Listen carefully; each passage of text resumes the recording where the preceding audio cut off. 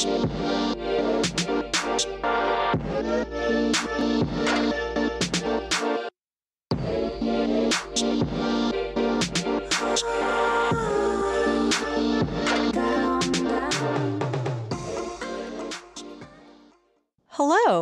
welcome to Why Not Both. My name is Pam Schaefer, and I'm a musician and therapist in Los Angeles. Why Not Both is all about how our multiple passions inform our identity, and this season we are brought to you by Under the Radar magazine and produced by Laura Studeris. If you like what you hear, please make sure to like us and subscribe to us on your favorite podcast platform, and come spend time with us on social media. We are at WNB the podcast, and that is both on Instagram and on Twitter. This week, we got to talk to composer Ólafur Arnalds all about his new album, Some Kind of Peace. Usually we'd be hanging out at Iceland Airwaves in Reykjavik, but unfortunately this year we're all stuck at home. Thankfully, we have Ollie to keep us company. I hope you enjoy our chat. Welcome to Why Not Both. Yeah. Like here you are. In honor of interviewing you while you're in Iceland, I did light some of the incense from Fisher in my living room. Oh, sweet. Yep. Very sweet. Yep. That's like they do smell very nice. Oh my God. I feel like a little like dragon hoarding it because I'm very far away now and can't just like readily buy more. But every time I light it, it feels like a really special occasion. I'm like, yes. So how have you been during all of the shenanigans of 2020? I mean, I do live in Iceland. It's not as hard here as a lot of other places, and we're very fortunate for that. But at the same time, I'm kind of a sensitive one, so I often feel as the world is sitting on my shoulders through all of this. And I think in the beginning it was pretty hard, but we all, we find our pockets of where we feel safe and good, our little communities to hang around with. And I've just been concentrate a lot on music actually, and kind of trying to see this all as an opportunity for transitions and change. Yeah, because usually, at least I found when I was there, that during the summer, usually people are out and about so much that then it's during the winter that I would imagine you would get more done. But like this time, it's like no one was out and about at all, really, for a while. Well, our summer here was actually COVID-free. So we were all out and about and hugging and living a normal life for like 4 months, maybe, before it came back. So that was quite wonderful. We actually had a summer. We traveled around, and it was really special because we traveled around Iceland with no tourists, and that was quite unique to see all the to go back to places that I haven't been to for like 10-15 years, because I wouldn't dare to go there because there's like 1,000 people there and there's nothing special about it anymore. Suddenly you were going to like these famous tourist places like the geysers and stuff and be the only person there, which was quite magical. Oh wow. Yeah, what was that like rediscovering where you were? I think it's one of these good things that the pandemic can bring us. It's I think we're used to always looking across the ocean for something to do.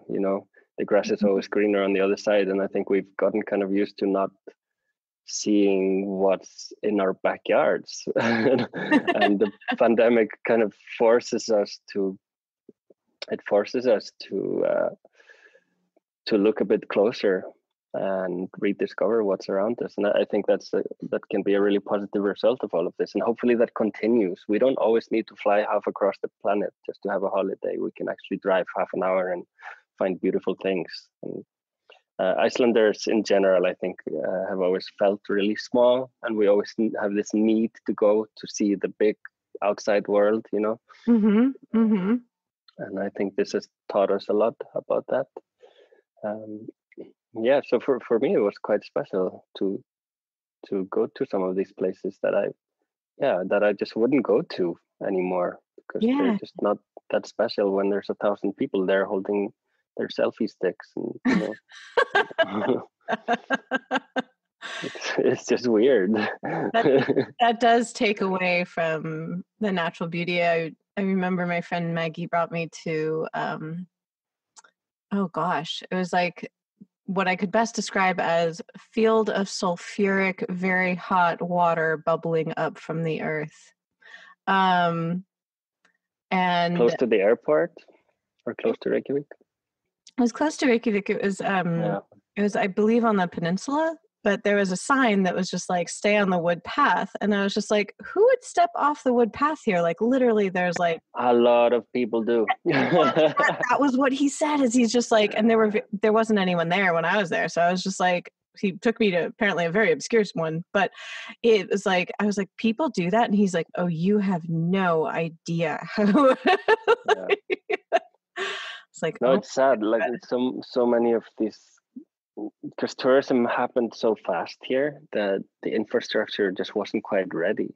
So I think we didn't really think of putting all these protections in place for our environment before we would have a couple of million people a year stepping on them. So a lot of places got kind of trodden down, if you can say that, by the amount of people just walking there. They're not necessarily doing anything bad, but just like when you have 1 million people walking somewhere, you're going to have new paths being created, and the grass is going to go away, and you very quickly kind of ruin the natural beauty of the place, the kind of untouched quality that draws people here in the first place. Right. Well, yeah, and that makes total sense that like even if people aren't, say, like going off the path, you are certainly going to carve a path in something where there hadn't been a path prior. Yeah, and often that you see these little paths slowly getting wider and wider and wider until they look like a highway, And that's just not a nice look. Nope, not what you're going for. And also, I mean, at least in my experience where I was driving, like the foliage is so distinctive because you don't have like the large trees that I would imagine it would take a while for it to regrow, because it's so funny. I was just like, I don't know if people listening know how incredibly windy it is in your country.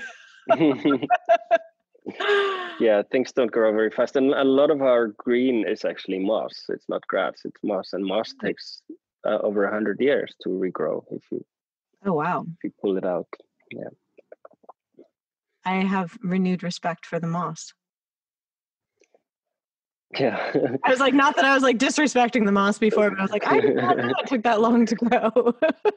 Yeah, because it grows directly on lava. It's growing on rocks. It's not growing in soil.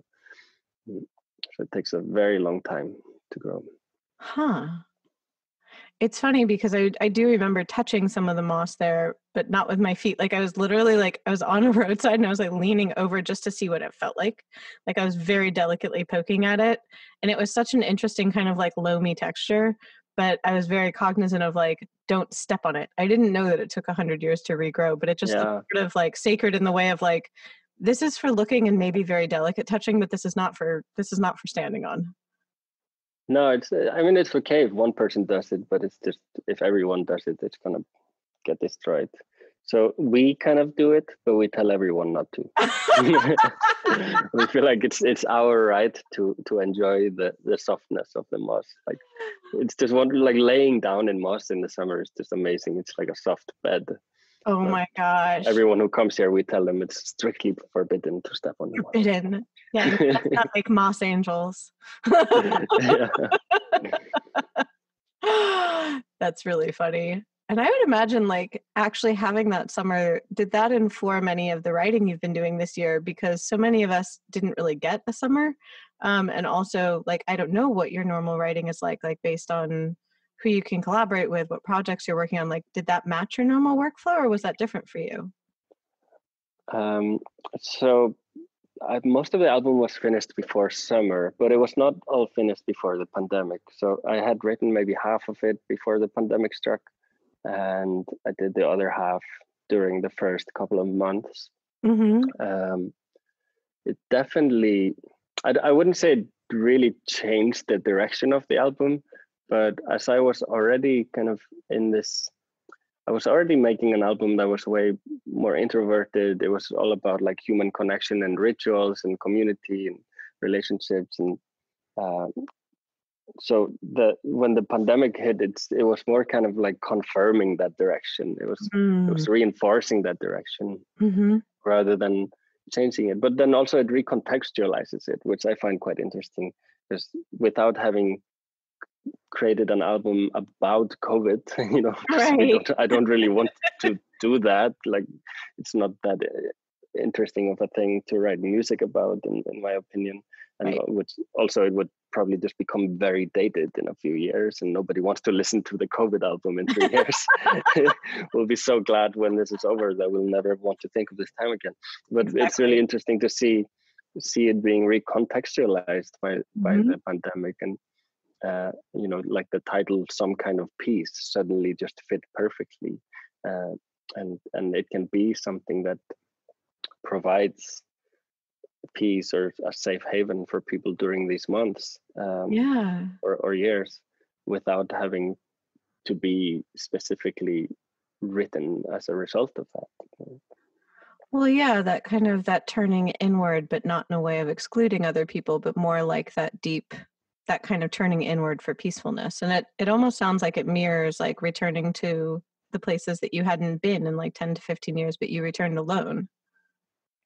Yeah, I mean, even though it wasn't maybe directly inspired by that, that can definitely be a nice metaphor for what was happening. Yeah. Yeah. So I was thinking of, the effects of isolation, that like, even when you said earlier that you were like, and we got to hug our friends, and I found myself blurting out, "Oh my gosh, you got hugs." Well, I hug everybody now because I had COVID. So I'm like the hugger in my friend group. Oh my God. I can safely hug my friends. What was your experience like with that? What happened? It's a bit shit. Like I didn't have it really bad. I had it much better than a lot of people do, but it definitely is not the nicest virus that I've encountered. It's very uncomfortable, and it's also just with everything going on, it's kind of a shock to be diagnosed with it. Yeah. Oh, like everybody's talking about for the last half a year is suddenly you are a part of it, and that, like, just mentally, it can be quite a shock. Yeah. Yeah. But I'm mostly worried about the kind of after symptoms, the post-COVID symptoms that I've been experiencing, as a lot of people have. Even the people who've been symptomless, a lot of them experience like headaches or short-term memory loss or lack of focus, and that's happened to me as well. The flu itself wasn't too bad. I've had worse flus. It was a pretty bad flu, but afterwards I find like I have very little tolerance for looking at computer screens for too long. I get headaches really easily. If I exercise, sometimes I totally crash. I have no energy, and it's definitely getting better. But it's been some time where I've had to like be really careful and take it really easy. Oof. I'm sorry you're experiencing that. Oh, it's all fine. I don't mean to be complaining. Like I said, I've had friends who got it and had it a lot worse than I did, so I don't want to. But anyway, I get free hugs. Yeah, it was just like, especially, and that's interesting what you said about, when I've had several friends test positive as well, and thankfully, like, my friends have been okay, but have much like you've described. It's a strange sensation to be like, oh, I'm part of that group now, because I mean, did you then have to isolate for the 14 days? Like, at least here, it's like, it's so strange. I'd almost compare it to like, not like a sexually transmitted disease, but the same thing, where it's like, there's this weird stigma of like, well, what did you do? And you're like, well, I breathed. Like, there was someone where I breathed at an inopportune moment. Like, and I'm someone who's always been careful. And by the way, I don't mean to, like, I was joking when I say I hug everybody. I know that's actually not safe to do, even though I've had it, because you can always be a spreader. So I don't actually do that. I didn't anticipate that. Don't worry. But yeah, like, you you're as careful as you can be, but yet it can get you, you know. So that's kind of weird. Yeah, that sounds very surreal. The isolation was the strange part, I think, just being completely isolated, because we never had a full lockdown here. So I think that was my first real experience of being locked inside my apartment for a little over 2 weeks. I had to be Oh my goodness. Not seeing anyone, not getting fresh air, you know. Yeah. I was gonna and at some point you start to feel like this is also what's keeping you sick, you know. Yes. You're not getting better because you can't go out and like touch the rain, you know. Yeah. I was like, do you at least have a patio? Do you have a balcony? I do have a balcony. Yeah, I went on the balcony every day. Ooh, okay. But it's not the same, I guess. Yeah. I like to feel the grass under my feet. Yeah. That's, I feel for you. That happened to some of my friends here where it's like we've had various stages of lockdown, I would say, and various success or not in regards to whether people were following that. But yeah, that's been really my point of sanity in this, is that I do have like a little patio balcony. And I think without that, it would have been like, oh, that would have been really grim. I really feel for people who live in places like New York, where the apartments are tiny and generally don't have balconies. Yeah, because I think that, you know, like hearing about the theme of your album about turning inward, there's a difference like turning inward when it's a choice versus turning inward when someone's like, you're locked in your home now. Yes, but perhaps also an even greater learning thing that can happen when it's not your choice. If you're just staying at home because you want to stay at home, you're not actually learning anything from that. But if it is a challenge, if someone is forcing you to stay at home, you're kind of forced to look at things in your life that you maybe wouldn't do otherwise. So I'm just trying to find positive things in everything. I don't blame you. Going through all that, I was like, yeah, definitely looking for where are the bright spots in this. I would be doing the exact same thing and have been doing the exact same thing. Yeah. Because I think about, especially with, you know, like looking kind of at your back catalog and looking at this, like you have done a lot of collaborations, but I would imagine that would be very different right now. And also you can't tour around your album. Yeah, interestingly, a lot of collaborations are happening these days. It's almost like there's more than before. I think, especially at the beginning of the pandemic, everybody was so kind of freaked out, and people responded by trying to be hyper productive. Yeah. Which was a really interesting period. Like, we're all locked at home now and we can't do anything. So this is a great opportunity to make a lot of music. And me, myself included. And I don't think I ever got so many collaboration requests and people contacted me for collaborations as in like a 2 or 3 week period, until seemingly everyone suddenly realized that perhaps a devastating pandemic killing hundreds of thousands of people is not the best environment to be creative in. And then it's somehow slowed down. Yep. But yeah, collaborations are I think really important these days, and I am doing a lot of them, and it's just sending files back and forth.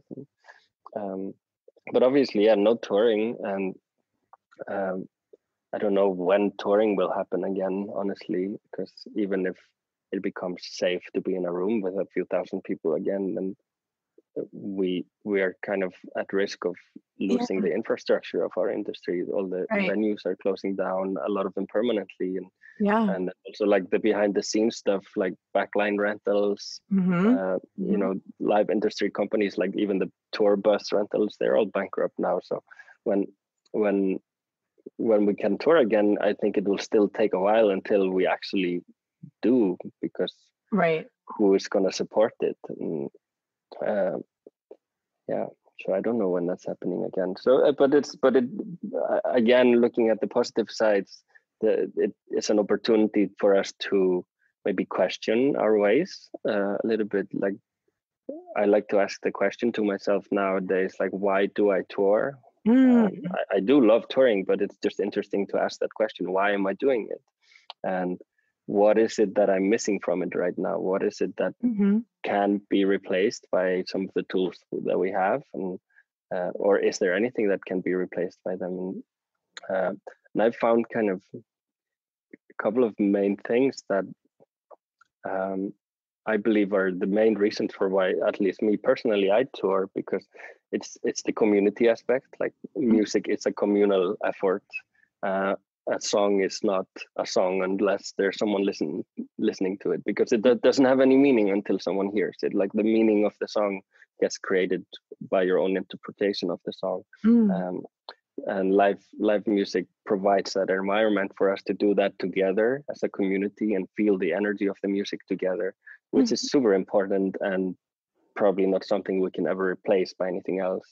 But live shows are also an opportunity for us to tell the story of our music in ways that we can't do with just a cover photo on the album or a social media post. Live shows offer us an opportunity to stand on stage in front of thousands of people and actually tell them the story. Yes. And there and we can tell anecdotes. I can tell stories about the song, and even for artists who don't like to tell stories on stage, they still are, because people see them, they see their personality, and they sense their energy, and then they gain a more deep understanding of what the music means or where it comes from. And this part, I think we can work with. We have opportunities to tell the stories of the music in other ways. So I'm kind of focusing on that part. That's really interesting to hear about how you view, like, how one shares music. It was interesting what you said about the communal aspect of making the meaning of music, because people can listen to music on their headphones. They can listen really in whatever context they want and make their own meaning. But that's really different than when you're there with the artist and the artist is creating a live experience with you. That's going to have a completely different meaning. Exactly. It's such an amazing platform for exactly that, to give the music context. And I mean, like I said, you don't have to do that by telling stories literally. You can do that by how the lights are designed. Is it a really cozy setup with the living room type of lighting setup, or is it a EDM style flashing lights? That all of those little things tell a story, and just how you interact with the other musicians or on stage. It's also a story that you're telling.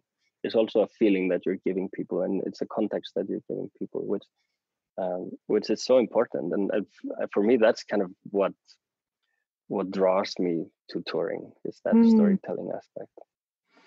Yeah, because it seems like that would be a completely different experience. Like, I'm thinking of that, of especially like contrasting that with, say, like the scoring work that you've done for shows, that like that's telling a story in such a different way.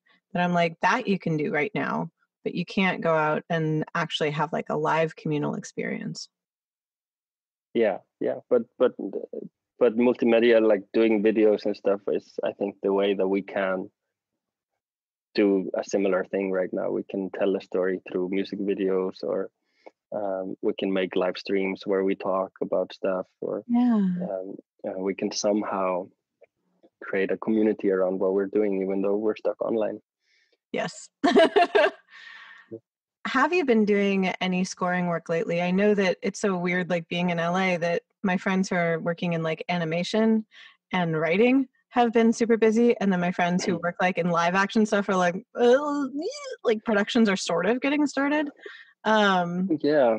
No, I haven't, but it's not only because of the pandemic. It's I just decided late last year that I would take kind of a break from that. I really wanted to concentrate on music that was telling my own story instead of telling other people's stories. I felt like I had something to say, and I just decided to back out of everything. I had a few projects kind of on the horizon that I just backed out of, and yeah, decided to fully concentrate on this album and everything surrounding that. And there are some things slowly starting up now. there hasn't been anything coming in even for the summer because all the productions were just halted. But Yeah. people are finding ways. You know, we're humans. We always find our ways to do what we want to do. We're crafty. So, I think by early next year we're going to see more things coming out again. And I really respect that you did take the time to focus on your own, because I think that can be really difficult when you are kind of juggling multiple things. To be like, well, I'm going to take this time to just focus on my story. And I'm like, I definitely did like a little like, heck yeah face, because I was just like, yeah, your story is awesome. It deserves to be told. Go do it. Yeah, exactly. I also found that by doing so many things, it was so hard to do that properly. If half of my mind was on the TV project and the other half on my album was not going to be what I wanted my album to be. It needed my full undivided attention and all my creative energy to go into it. Well, yeah, it almost sounds like there's different seasons for things, and that there are some things that, it sounds like this was the season of making your album, and it's like, yes. All right, this is what we're doing. Like, yeah, it's just I'm just not interested at the moment in doing a movie or a TV show, but I will be again, I'm sure. Oh yeah. But right now, this is the story that I need to be telling. And what is that like when you immerse yourself in someone else's story? Because that seems like it would be very consuming, and I totally understand how then it would take creative energy away from your own story. Yeah, I don't do any project unless that it's fully consuming. I don't think I do good work unless I become all consumed by the project. That's when you actually create good work. So if it's a story that, then it's important that it's a story that you like and that you want to be completely deep in for someone's. But yeah, it can really take over your life. And it can be weird because again, it's not your story. So Yeah. it can be a bit funny to handle the balance of that and your own life. And you're also working with different time zones, and you're working with people who can often be very demanding, like directors or producers who want a lot from you. And I usually end up working the longest days when I'm working on TV or film projects. Yes. Well, it's interesting because in some ways, like, the story does have to be compelling, but at least I've found with scoring work, like, I sometimes like delving into other people's emotions. I find like other people's emotions and other stories to not be easier than my own story, but it's almost relaxing to kind of slip into someone else's emotional palette and be like, oh, I just have to make that emotional palette make sounds. Yeah, it's much easier to hide behind someone else's ideas than to expose the vulnerability of your own ideas. I'm sure you can call me out like that. No, but I mean, I'm talking from my own experience too. I find doing other people's stories to be a nice break from what happens inside my head. Yes. And it's in a way much less vulnerable as an artist to work with a concept or a story that you can actually place in front of you instead of exposing all of you through that. What kind of stories would you say compel you the most when someone presents something to you and they're like, hey, I want to score for this? What are some of the things that actually do draw you to a project? In the past, it's been very personal stories, and I've been drawn to kind of stories without much flair and just about the subtleties of communication and like families or friendships and relationships. But I feel that changing now, and I'm actually, maybe it's just because I did a lot of that, Broadchurch and all these shows that I did and films that I did, they were kind of generally focused on those things. But now I feel maybe more interested in otherworldly things, even though I haven't done much of that yet. That's kind of what I imagine doing next. Maybe more philosophical, sci-fi based stuff. Ooh. I think my favorite show recently was Devs. Oh yeah? And that's something that shows in that style, like that are kind of sci-fi, but also go very deep into human nature. And and philosophical questions about the future of our relationship with technology, and even comes down to religion at some point. Those things are something that I'm very interested in writing music for. I just got really excited for like several years in the future, you. Yeah, we'll see. I'm also a bit all over the place, so I can want something completely different next week. You're like, next week it's only moss, stories about moss. That's all I want. What else have you been doing in Reykjavik in general? I guess because when you said like things were open for a while and then they weren't, and how different it is without tourists, and like, I mean, I feel strange because like I'm a tourist when I'm there, and I'm like, what have you been doing not in lockdown? Because I have been talking to musicians who have discovered other things that they like doing, but they were mostly in the US and like it was very locked down, or they had to leave the US and go somewhere else during lockdown. Mm-hmm. But I was like, did you discover anything new within your own city? In the last months, even though we've not been on a strict lockdown or anything, I've been kind of hyper focused on this album release. So I've been actually just working very hard. You're like, Pam, I've been hiding. Yeah, so I could just as well be in lockdown, actually. That's really funny. So I don't know. I don't think I've been doing all that much outside of my studio and in my home. I've been in fact, I've been working too much, and it's been affecting my health because I go overboard with these things. So just last weekend, I bought a Nintendo Switch computer, so I could relax and play some video games. I haven't played video games for like 10 years, and I'm just obsessed with Zelda now, and that's all I want to do. It's literally what I'm thinking about now. It's like I can't wait to go home to play more Zelda. So that's a new discovery for me. Video games, I think they're wonderful. They can be such a beautiful escape, yes, and a meditation in a way. And I like these kind of open world games where you just roam around in a fictional world and just like go foraging for some berries and fight some monsters. Casual, one does. It's getting cold here now, so I'm not really going outside to the nature that much. Yes. That's really funny that you're like, well, I have rediscovered that I love video games. Yeah, I used to love them as a teenager. I played a lot of video games, and it was always kind of a nice, I guess it was a bit of an escape, and I found a lot of comfort in them as a teenager. And I guess the same is happening now. There's a lot of stress in all our lives these days, and I think video games are quite healthy for all of us right now. I think depending on what video games, of course. I don't think we should be getting addicted to Candy Crush, or I don't think that's very good for our brains. But there's a lot of beautiful video games out there that I think can just be very healthy to get lost in sometimes. Well, yeah, that escapism in that play, because our brains sometimes do need a break. Yeah, exactly. That's funny. I remember as a kid falling asleep with like literally like I could almost see like the little Tetris blocks like falling under my eyelids as I was like falling asleep, because I would like play on my Game Boy before bed. Yeah, that's been happening to me. I've been dreaming Zelda, actually.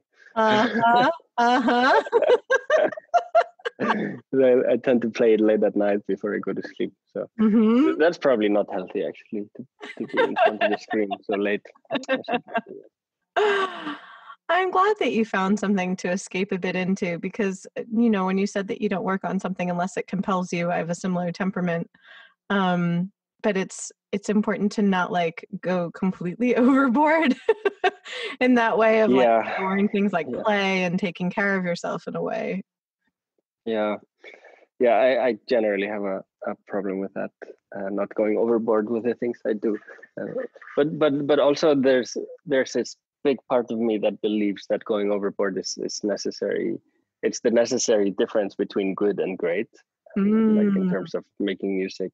I can come to the studio and spend 4 or 5 hours a day here, and I'll make music, I'll make an album, and it'll be a good album, but it won't be great. I really believe that the really good writing sessions, they happen when you spend like way too much time, and, in like 16-hour days. Like that's when I do, in my opinion, great stuff. Because there's always this, it just takes time to get into that state of like complete flow. It takes time to shut off the outside world.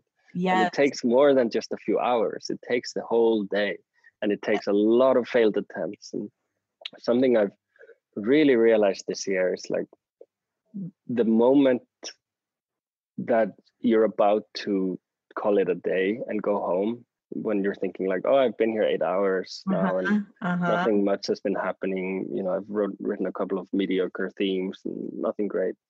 And you decide, or you're thinking about, okay, I'm just gonna pack up and go home, and I'll try again tomorrow.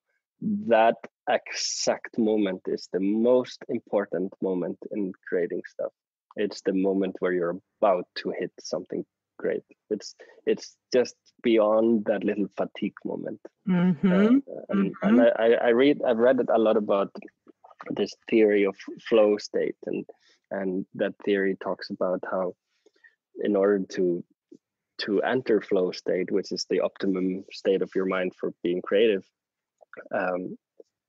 you need to have a perfect balance of like your skill, what you can do, and then the challenge at hand. So if things are too easy, you're not going to enter that state. If things are too difficult, you're not going to enter it either. So I think that's why this moment where things are actually becoming difficult and you're actually about to give up, that's the moment where that line is about to match up completely. That XY axis of challenge, or ability versus difficulty. That's the moment where it's about to hit the right point. And so I've learned a lot from that, to actually stay in those moments. Stay for an hour more. When you really feel like going home, stay for a little longer, and like 90% of the time something good will happen. Yes. You can't see me, but you'll be really tired the next day. You'll be really pooped. Yeah. It's worth it. But that's just what it needs. You do need that little overboard attitude to things to achieve something which is above your expectations. Yeah, because you can always then like edit it and polish it the next day, but that is like where the best ideas tend to come from. Like I completely agree with you on that, where I can do kind of like almost like edits, or going in and making like frameworks for things in that kind of beginning 4 or 5 hours. Or even like sometimes I'll spend like, I'm like, oh, I had a client day today. Like I work as a therapist as well. Usually on those days, that's when I'll set up like scaffolding for myself for songs. But I know that I'm not going to super get into that flow state after I've already been like expending my emotional energy. So that way on the days when I have it, then I can like build up to it, but that scaffolding is there already for me. And so then it's like really fun. Then on music days, I'm just like, ha ha, like, we're just going to skate through this, forget to eat food. It's going to be great. That happens to me too. That's so weird. But also eating, I've learned that eating actually, it takes up so much, like, I think digestion takes up so much energy from your brain. And if I eat too much during the day, I won't be as creative. I'm much more creative when I skip eating. So I guess what we're saying is that it's making good things is going to be very unhealthy for you.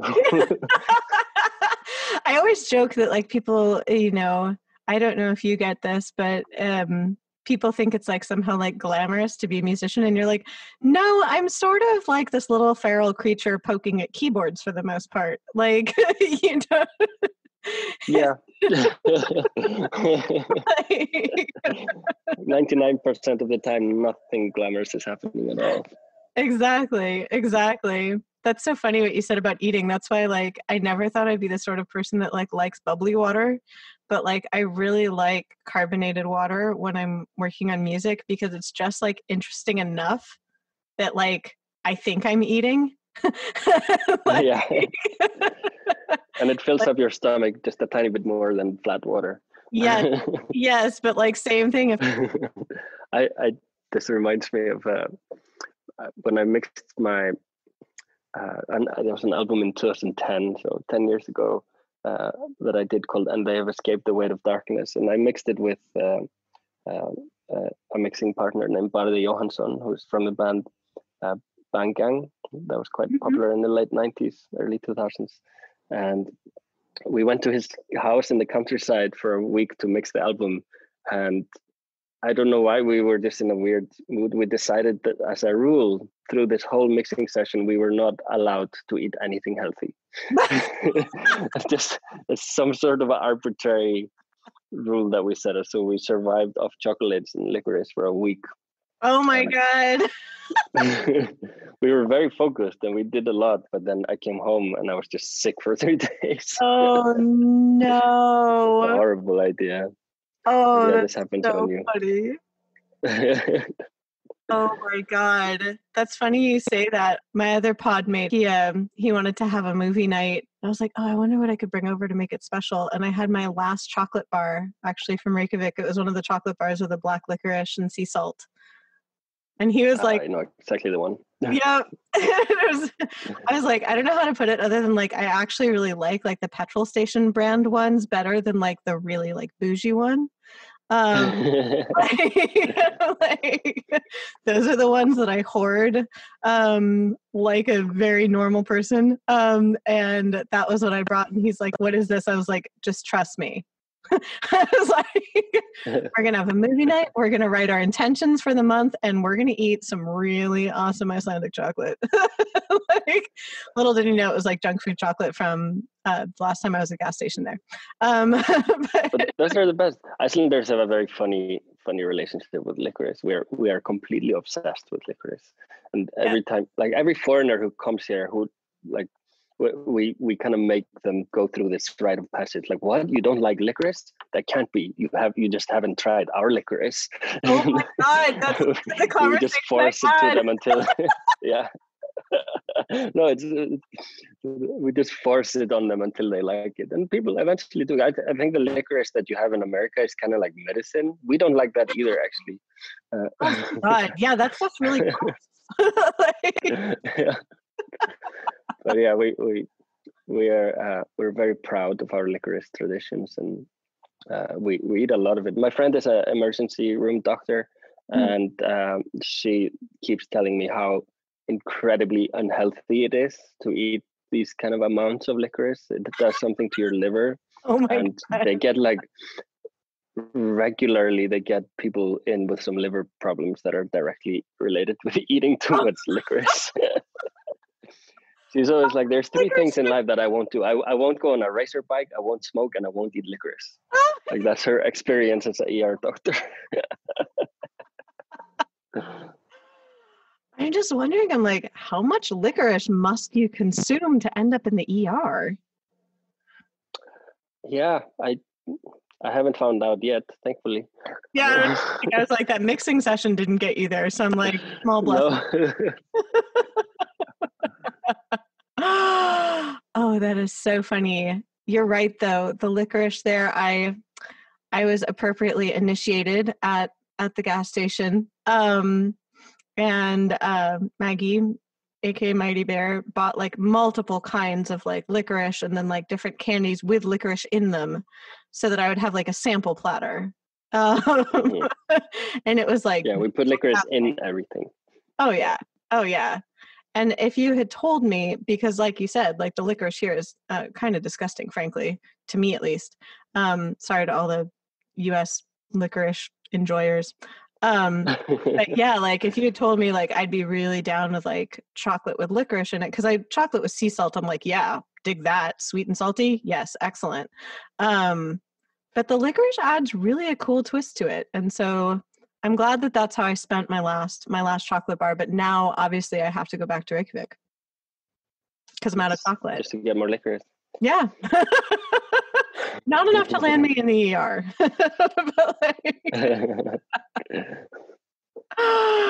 Oh my God. Now I'm like, I wonder if I should add that to my repertoire, like bubbly water and then chocolate licorice.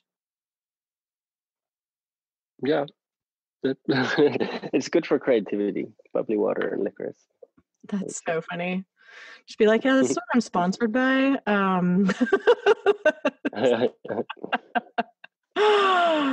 Oh my goodness. I guess it's funny. In the before times, I had more structures to the interviews, and now I'm just like, now I just get to talk to people. This is chill. Yeah. This is the most chill one of my day. I guess what would be, usually I would ask people, like, how do you balance things? But I guess at this point, like, what would be your advice to people who are creating during this time? Because it is, like you said, like, no one really wants to make a COVID-19 album.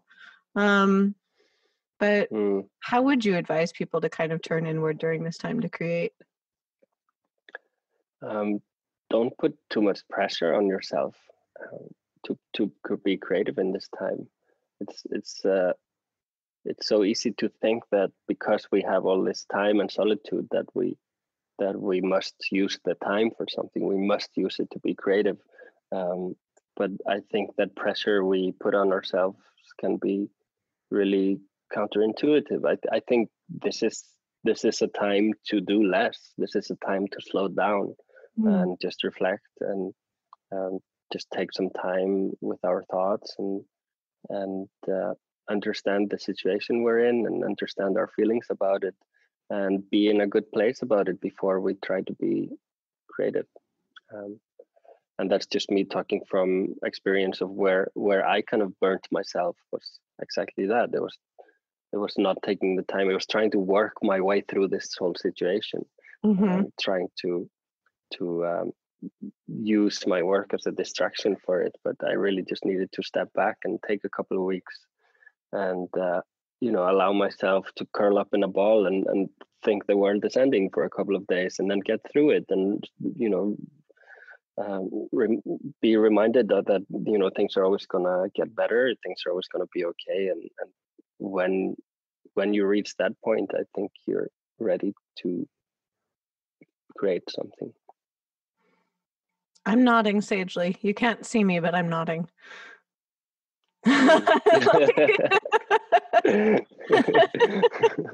It's like those are wise words. That essentially, like the only way out is like to go through it. Yeah, and then when you're ready, use the opportunity to do the things that you just want to do. We are experiencing the kind of luxury of not having schedules right now. Everything that we put in our calendars has a question mark behind it because we never know if it's actually going to happen or not. Yes. As a musician, normally we're used to being under time pressure because tours and so on are often booked.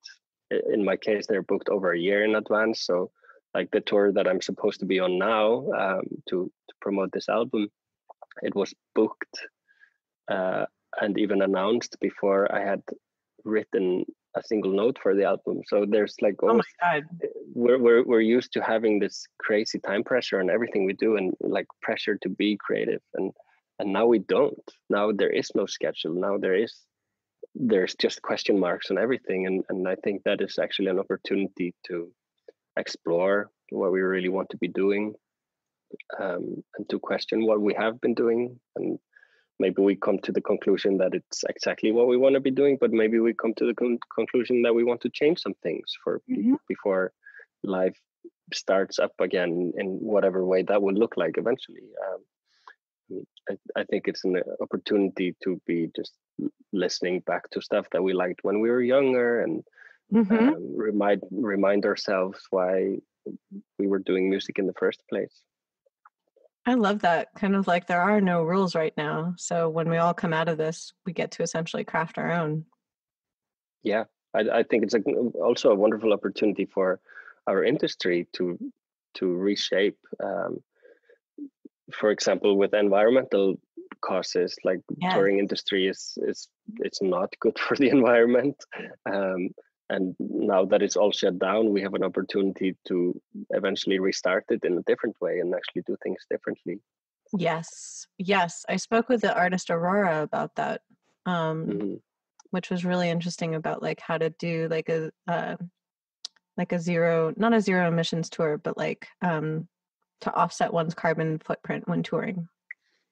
Yeah, we were experimenting with that last year, and I was really obsessed with trying to reduce the environmental impact of our tours. And just one example, like there's 20 people in my travel party when we're on the road, and let's say each of those people would drink 2-3 bottles of water per day, and then you have 50-60 bottles of water every single day of a tour that can last for 100 days or 150 days.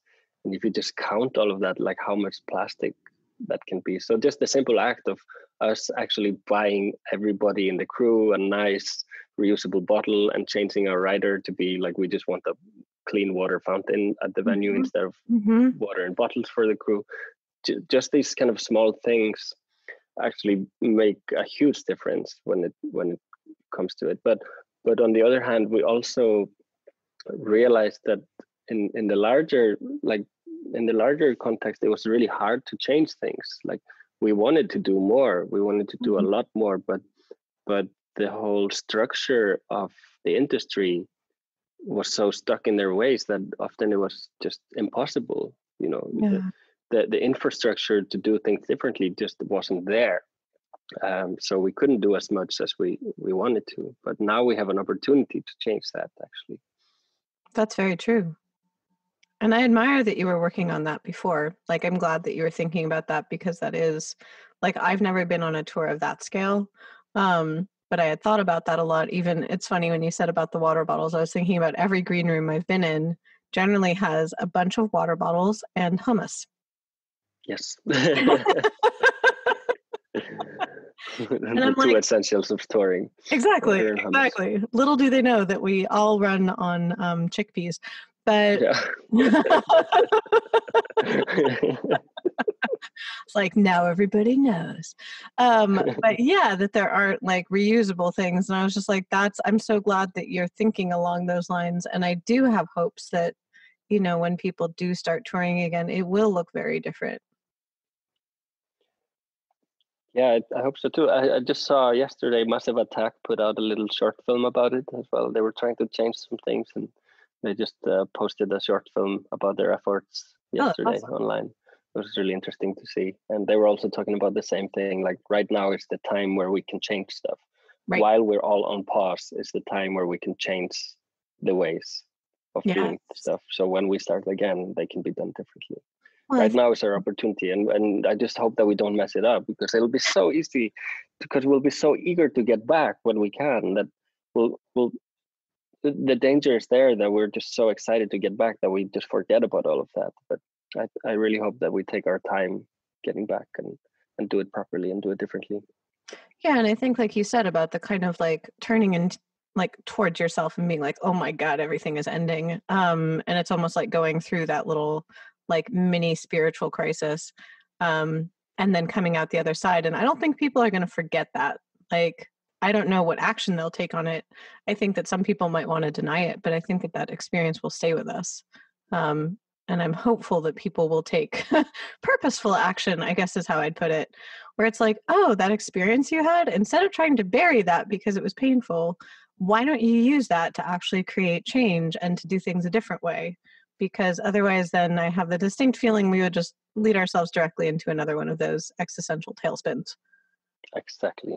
This pandemic happened for a reason. It kind of hurts to think about it, but this pandemic essentially is here because of the way we treat animals, the way our meat industry works. The way, we will be in this situation again if we don't change our ways. So we have to do things differently when we come back. Yeah. And I agree with that, like across the board of the industries you mentioned and many more, that it's just like, yeah, it doesn't seem like we were on the right track because look what happened. Yeah. This is a man-made thing, and I don't mean that in the conspiracy way. You're like, I mean that in the how we've treated the planet we ended up on way, not in like the creepy people shipping children and furniture way. And there's other bigger crises that we already see on the horizon, like with climate change. Yes. Yes. And this, if anything, this should be a reminder that we need to change our ways. Yes. So to act with purpose and to go within and to create from that place instead of haphazardly. Oh, thank you so much for joining me. This has been such a pleasure getting to talk to you. Yeah, for me too. Thank you so much for having me on your podcast. I was like, I have a podcast. Podcast. Yeah. Thank you again for listening to this episode of Why Not Both. If you liked what you heard, please make sure to like us and subscribe to us on your preferred podcast platform. You can also come hang out with us on social media. We are at WNB the podcast, both on Instagram and on Twitter. This season, we are brought to you by Under the Radar magazine. Under the Radar is a nationally distributed print, music, and entertainment magazine and website. You can find them at www.undertheradarmag.com and feel free to support them on Patreon. Extra special thanks to our producer, Laura Studeris, who is literally a rock star. Thanks again, and I look forward to seeing you next episode.